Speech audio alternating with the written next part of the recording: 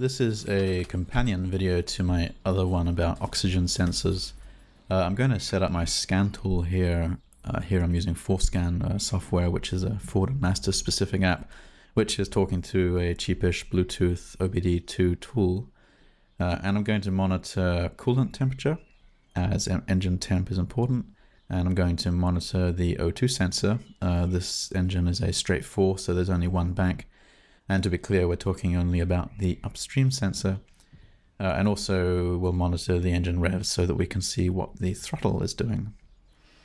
Now the engine is stone cold at this point, by the way, in both demos. So all I'm doing is starting the engine, waiting for the O2 sensor to start generating voltage as it warms itself up, and then driving.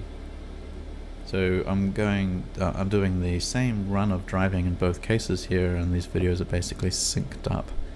In similar circumstances, the only difference is the old and new O2 sensor. And the point of this video is twofold. Firstly, to provide a comparison between my old sensor, which has about 150,000 kilometers on it, but had by no means failed yet, and the new one.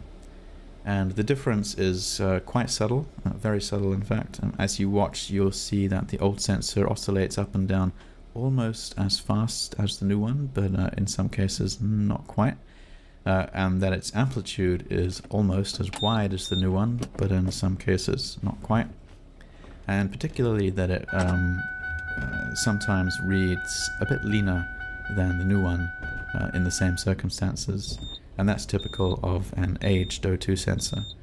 And while the engine was more or less happy before, replacing it should improve the fuel economy at the very least. By the way, I admit it's very hard to see the speed of the oscillations on this tool. Professionals would use a voltage oscilloscope, which would make it much easier.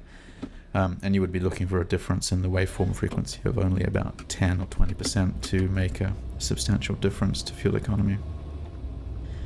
Also, I wanted to put out there a demo of a new O2 sensor working correctly, never mind the old one, just so that people can see what they look like, you know, when they're working properly, because I actually found it hard to find real-time examples when I was looking myself.